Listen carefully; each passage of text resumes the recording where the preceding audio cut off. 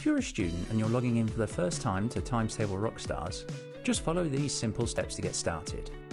If you're using a browser like Chrome or Safari, navigate to play.ttrockstars.com.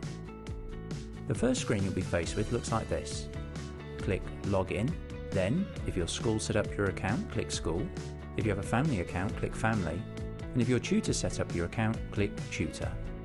My account was set up by my school, so I will click School, then Student.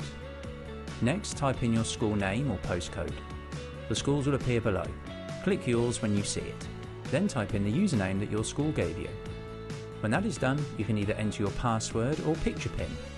I will enter my password. Once you're logged in, you'll be asked to pick your rock name. If you don't like any of the ones displayed, you can always click Generate More Names. Click the one you like and confirm by clicking Yes.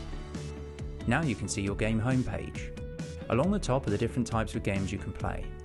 Some are single player and some are multiplayer. You can see your own profile by clicking the picture of your avatar and selecting Profile. Here your current rock speed, coin total and avatar will be displayed.